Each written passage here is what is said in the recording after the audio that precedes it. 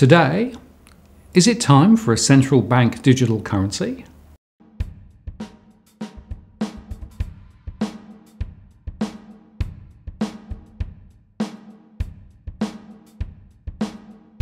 Hello again, I'm Martin North from Digital Finance Analytics. There is growing interest in central bank digital currencies, or CBDCs. A central bank digital currency is a digital form of central bank money, denominated in the official unit of account for general purpose users.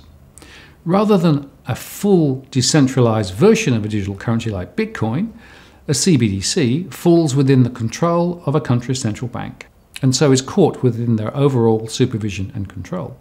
There are many variants of a CBDC, and they can take several forms with different properties, depending on its purpose. Central banks will, we suspect, use their normal financial stability tests when assessing the merits of a CBDC. Is a CBDC necessary and desirable for ensuring an efficient and robust payment system and confidence in the monetary system? Confidence in the monetary system means that we trust that the value of money will remain stable over time.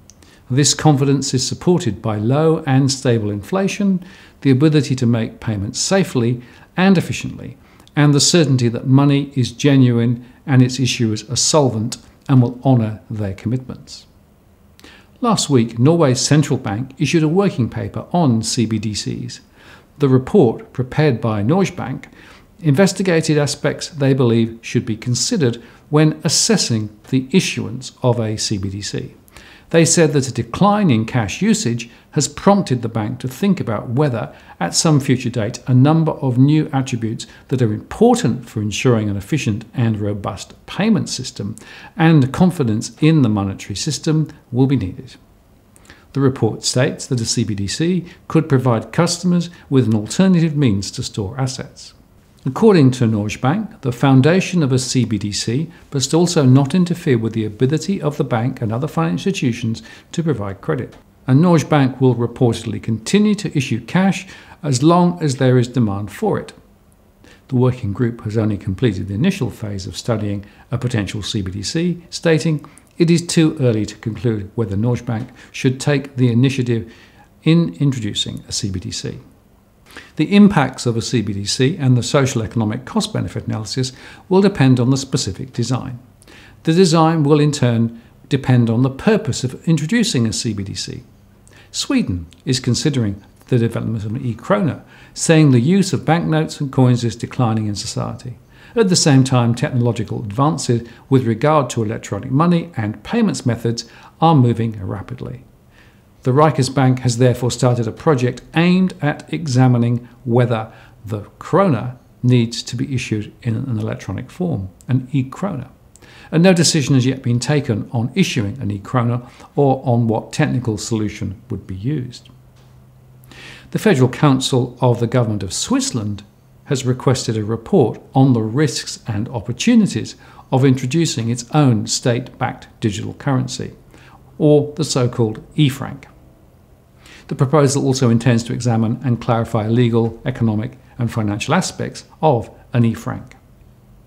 And the Bank of England has issued a working paper, Central Bank Digital Currencies Design Principles and Balance Sheet Implications. We should note that the working papers do not necessarily represent the views or policies of the Bank of England, but it provides an interesting perspective on their own thought processes.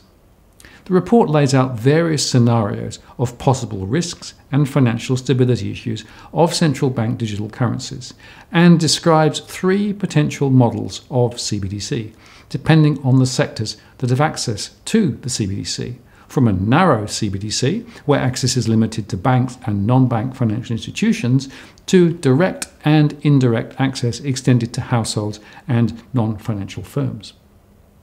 The financial institutions access model is limited to banks and non-bank financial institutions, where financial institutions can interact directly with the central bank to purchase and sell CBDC in exchange for eligible securities.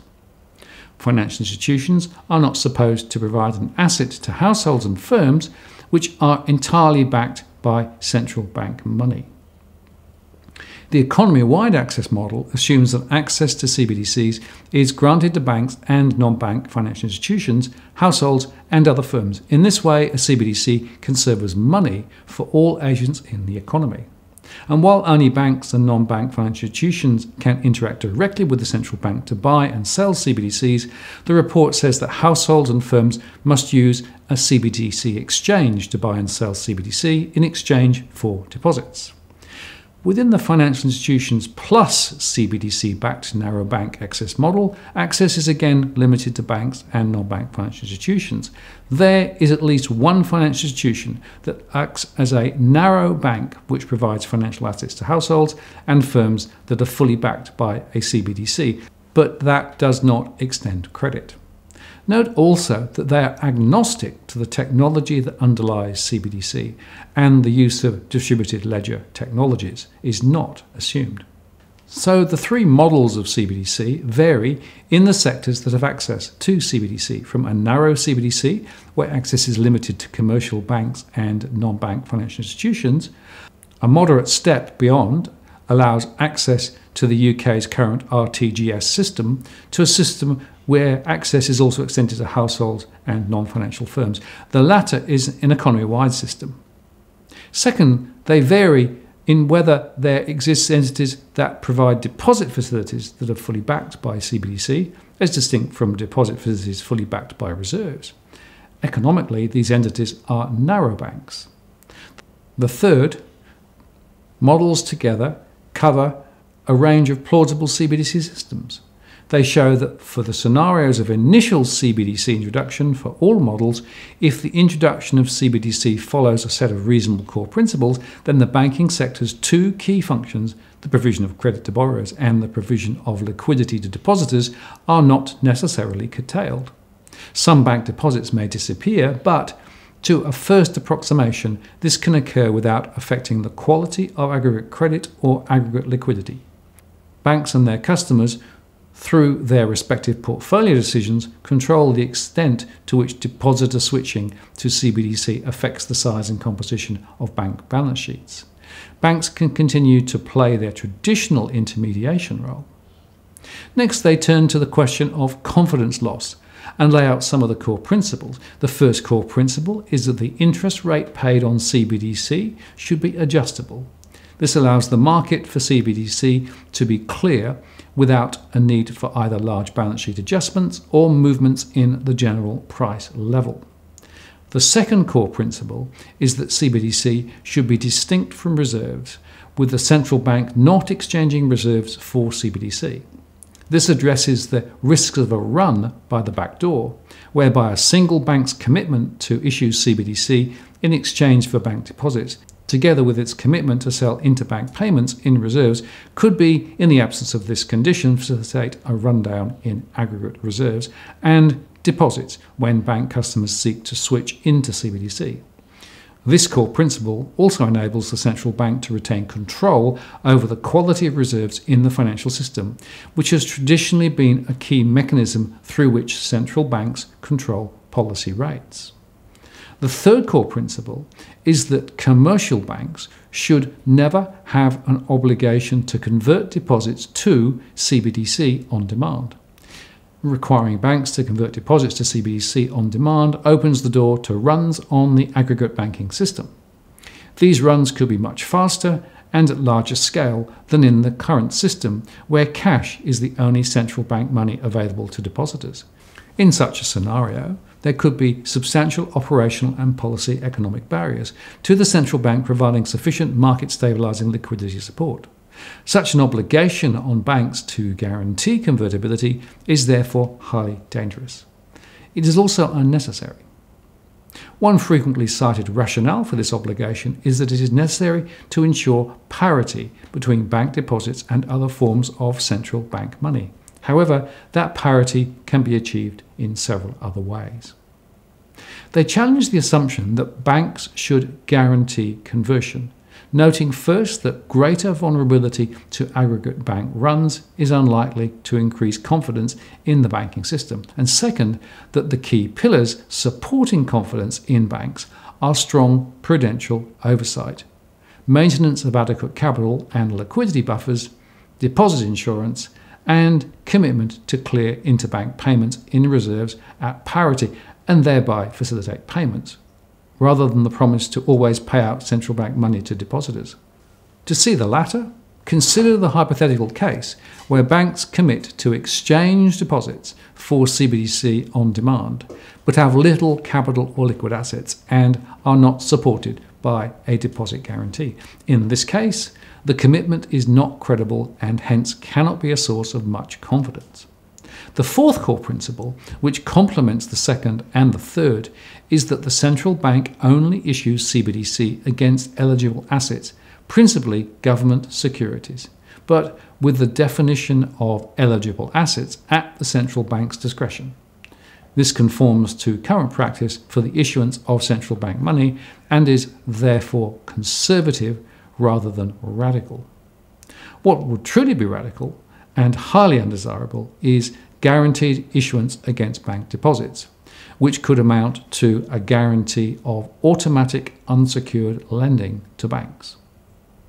So in conclusion, the report found that after a first approximation, there is no reason to believe that introducing a CBDC would have an adverse effect on private credit or on total liquidity provision to the economy, although the report does stipulate that further models and research are necessary to make a more concrete determination.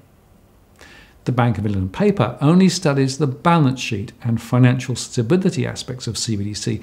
It does not attempt to evaluate whether the introduction of CBDC represents a net benefit to the financial system and society.